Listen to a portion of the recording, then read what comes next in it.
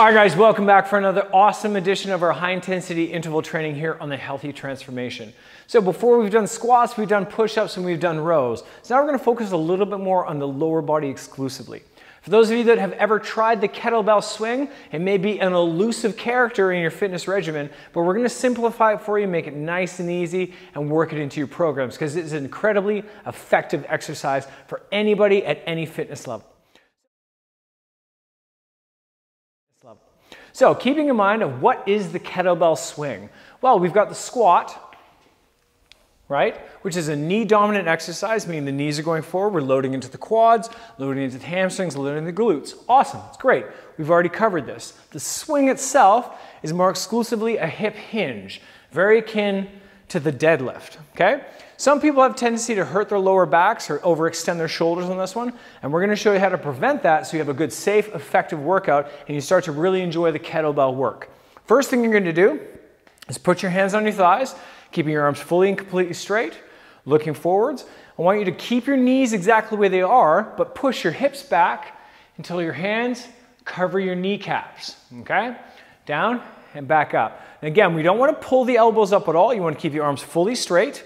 Push the hips back until the hands cover the kneecaps. Now when you do this, you should feel that the hamstrings get a little tight. You get a little bit of tension in the back of the legs. We don't want to see the knees drift forward over the toes because then we're going to engage the quadriceps, which would be our squat. And that's where a lot of people make the difference between the hip hinge and the squat. So again, you're going to push your hips back, cover your knees, keeping your shins perpendicular to the ground, nice and straight up, and back here. So push back and up, push back and up. One cue to know that you're doing it right is that your toes, when you push your hips back, they want to start coming up, okay? That means you're pushing the weight back into your heels and you're loading what we call the posterior chain, all the muscles on the back side, which is essentially what we're going for with the kettlebell swing. So, you're gonna grab your kettlebell. Next up, we're gonna pick it up. Nice and tall, straight up and down like 6 o'clock. From the side, just looks like this. Now we're just going to get the swing moving, kettlebell moving, just by pushing the hips back. Okay, we don't want to see the knees drift forward. Okay, you want to see the knees stay pretty stationary. Hips go back, just like so. Good, and again, as the bell goes back, between your feet, you're going to feel the weight go into your heels. Your toes are going to probably want to curl up a little bit, which is a good sign that you're getting the weight into the proper position and you're not going to hurt your back, which is very important. Again, so pushing the hips back, and we're going to concentrate the breath as the swing comes up like so. Hips back,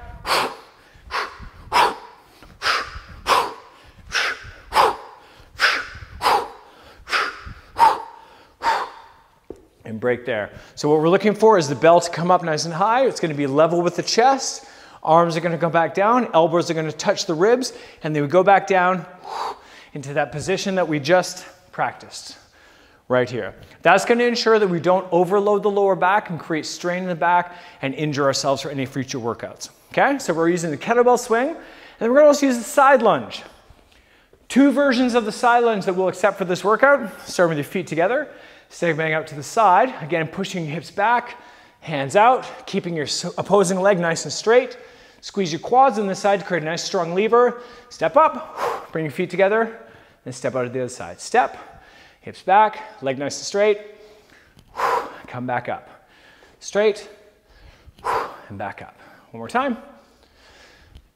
Now, for those of you that are a little bit more advanced, you might do what we call the archer lunge.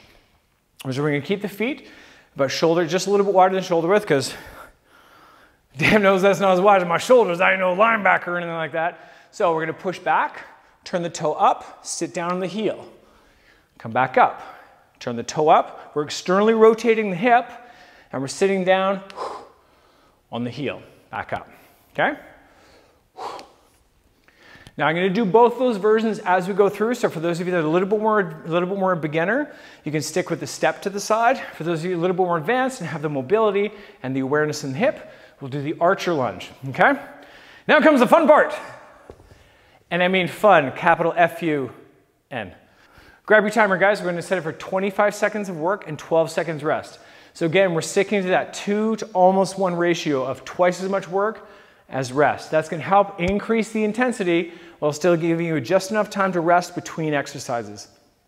Okay, 8 total rounds, so we're gonna do 4 rounds of swings and 4 rounds of the side lunges. All right, guys, align your chakras, get yourself ready, and here we go.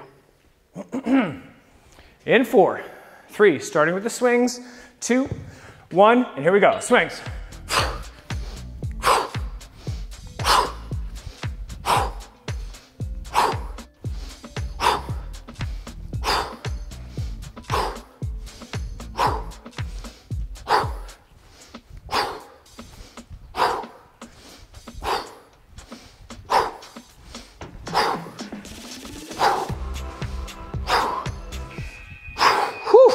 All right, quick breath, 5 seconds. Again, center yourself. We're gonna do the step to the side lunge first. Ready? Step to the side, hips back. Step to the side.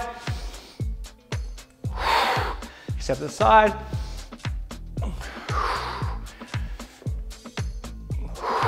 Again, keeping that trailing leg nice and straight. Flex up the quads. No bent knees like so. Nice and straight. Pull it in. Getting the inner thighs working a little bit. All right, I'm gonna do a swing from the side so you can see the tall posture at the top of the swing. Ready, guys? Here we go. 2, 1, back in the swings.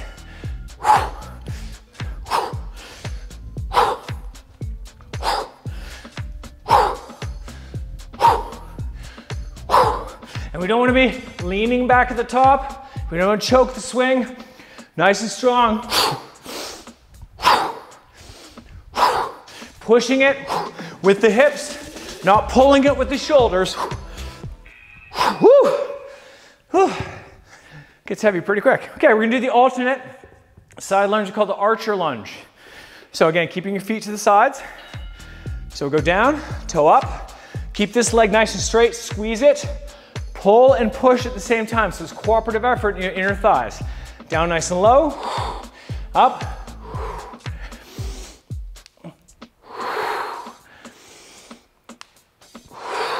And we're actively turning the hip out, squeezing the quad, pulling it in. Fantastic, we're back on the swings. Let's go this way so you can see this angle. So I think this is my best angle right here. Ready, 2, 1, and go with the swings.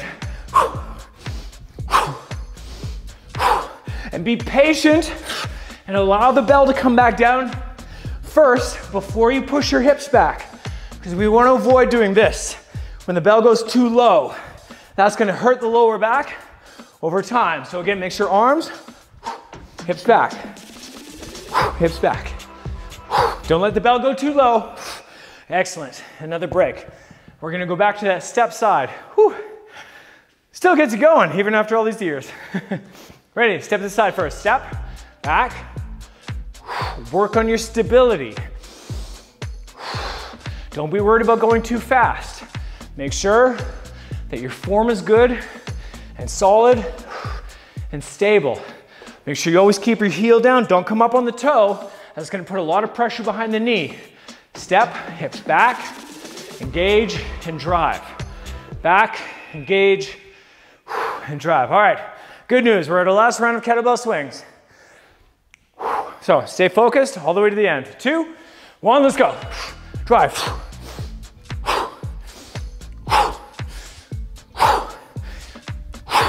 And you think about squeezing your butt really tight at the top of the swing. Boom.